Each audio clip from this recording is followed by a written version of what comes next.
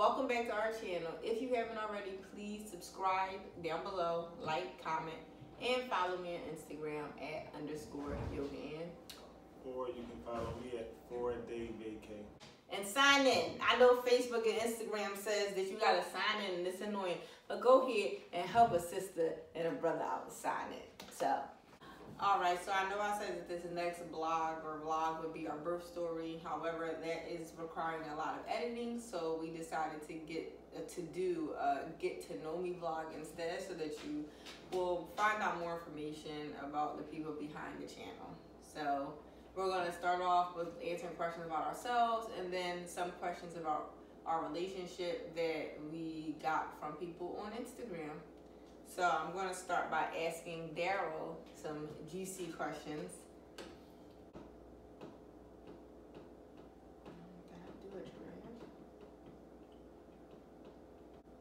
Okay, I just pasted it. Where did you go to school, and what was your major? I went to the Cheney University, and my major was business management. Are you growing dreads? I am currently trying to grow dreads. My hair has been growing for the past, not a year yet, but yeah. Or locks, sorry, I forgot that's the proper word is locks. So you are going to grow locks? Eventually, yes. Okay. Are you a twin? If so, how do you feel having twins? Well, I am a twin. Shout out to Derek. And having a twin is probably the best feeling in the world, or the most joyful feeling. You're a twin. I mean, you're going to want to have twins, especially doing your first try. So it's amazing. If you could live in any city besides Philly, where would it be? Okay, so I'm always telling Ebony that I want to live on the West Coast, and for some reason I'm always bringing up California. It's been, for years. It's probably gonna be Los Angeles, California, right now. It could change though. Right now. Oh yeah, I would never move to California. I always wanted to move there first originally, but I didn't think about anything else out the country. How many siblings do you have?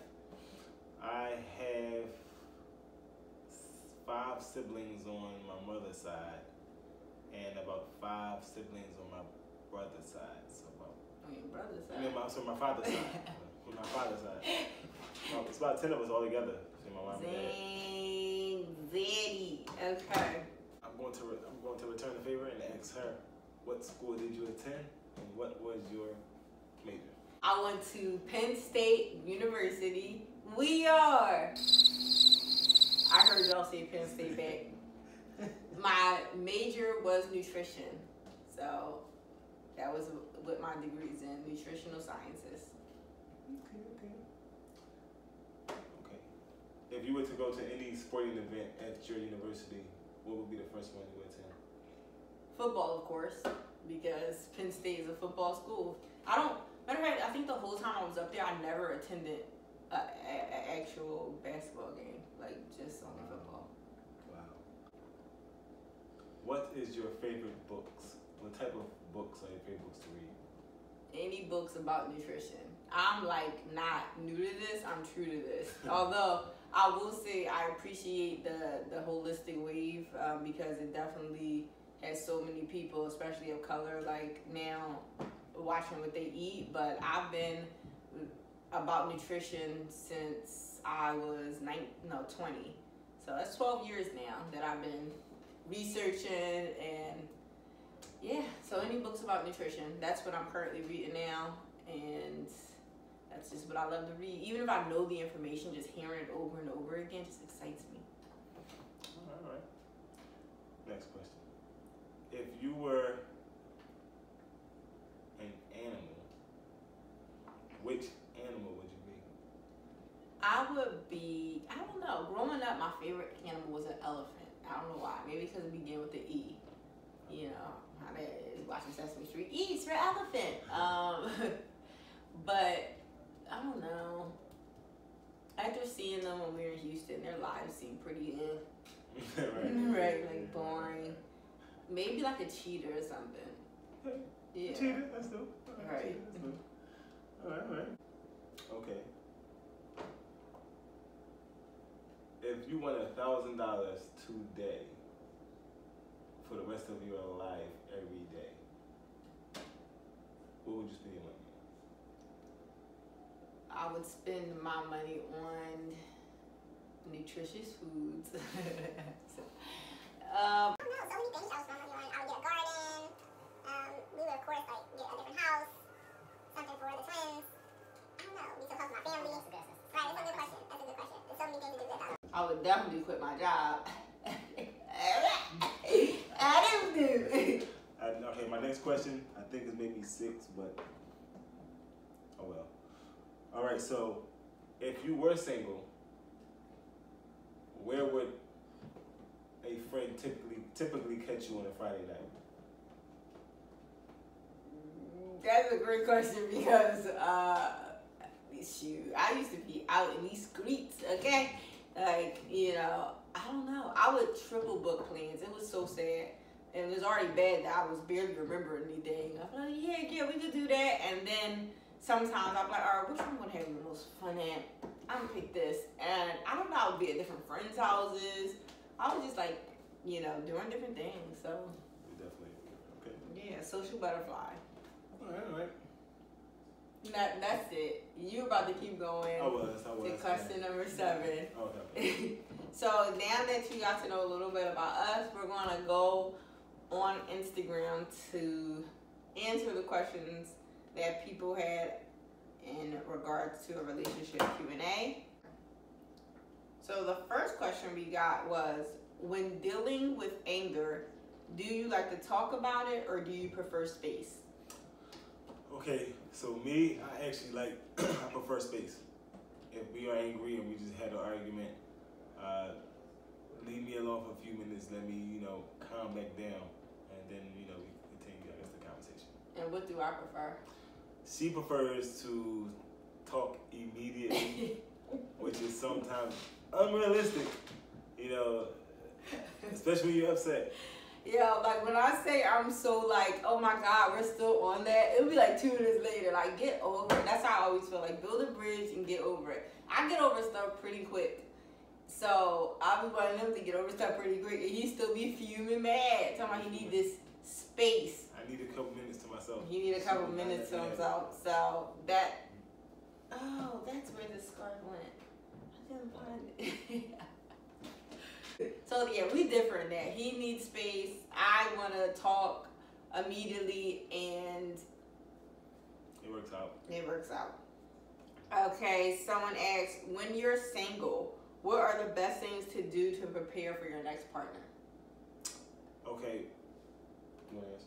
Yeah, so I feel like the best thing that you can do is work on yourself because, well, I'm not going to say as you heard Daryl mention before because we've never done this before, but if you talk to me and Daryl, he'll tell you that one thing that he liked about me is that I came to him already on my journey of like self-awareness. Ooh, that's a good one. Of self-awareness. Like I was already in the mode of finding who I was and what I was willing to accept and what I wasn't willing to accept any longer. Yeah, I was just in a really good, confident space at the time that I met him. So I really think to prepare for your next partner, you need to get there, because the number one thing that I was messing up with prior to Daryl's, I was too busy trying to be the perfect version of either what society said or what I thought a person wanted me to be. By the time I met him, I'm like, oh, I'm just going to be myself, and thankfully I met a real one. You know what I mean? It's it. Yeah. All right. So someone said, where do you find a real N-word? So where would you think you in your opinion, knowing where guys hang out, where do you feel like would be the best place for a single gal to meet people? Okay, the best place for you to meet a single gal, I would say is... No, we're a single gal to meet guys. Like, I know. Oh. Now, are you looking for a particular type of person? They want a real N-word. I don't know where you're going to find that. Because everybody, you know, they like that title, but what does the title really mean? You know, so I don't know, honestly. Well, I think that you can find them where the same place you're gonna find the fake ones. You know, you just gotta weed through. Doesn't matter where you go. You know. I think that when you're single, though, you have to be in more places or be open to meeting people more than just like at the bar or like at parties. You know, we met through a mutual friend. Before that, you know, I don't know, like you just dated people, you know, through mutual friends, and I guess people kind of were attracted to us in a sense. What does being loved correctly look like to you? See me? Huh? I'm loved correctly. That's what it looks like. It looks like me. It looks like you. Yes. It looks like him. Now, being loved correctly to me, and I just brushed on this in the question prior, being yourself, basically, and being with someone that allows you to be yourself. So, yeah. Yeah, I would second that. I didn't even think about that, yeah. And she's the first woman that I have been with in my adult life where I have been myself the entire time. Right. The reason why I say my adult life is because when you're younger, you think you're being real with certain things based on what you know or what you learned growing up. So, yeah. Right. Your glass half full or half empty? Yeah, you can answer that. I think it just depends on the day, to be honest. I definitely have my days where I'm looking at things like with the most positive lens ever. Then I have days where I'm looking at things with a bull of negativity. So it just depends on what day you catch me on, to be honest, okay? And Dale was a pretty positive person. I would say, especially now I'm getting older and we're kind of viewing the world for what it is. I try to wake up with a positive attitude every day. Yes, we all get angry. You know, we all have our little modes that we get in, but I don't know. I try to be optimistic. I don't know what you think, babe. Yeah, you're a pretty optimistic person. What's the hardest thing about dating you? So, like yourself. I know. Trust me. Okay, so one of the hardest things about dating me is a few.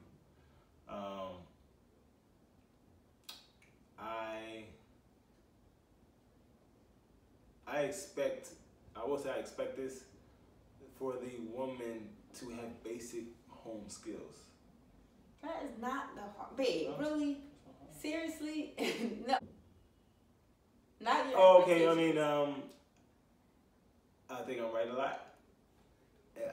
There you go. Yeah, I think I'm right a lot. Right. That would be probably one of the hardest things dating me. Yeah, I think I'm right a lot. Okay, I'm asking you the same question you just asked me.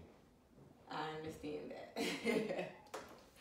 So the hardest thing about dating me would probably be I hate being told like what to do. Like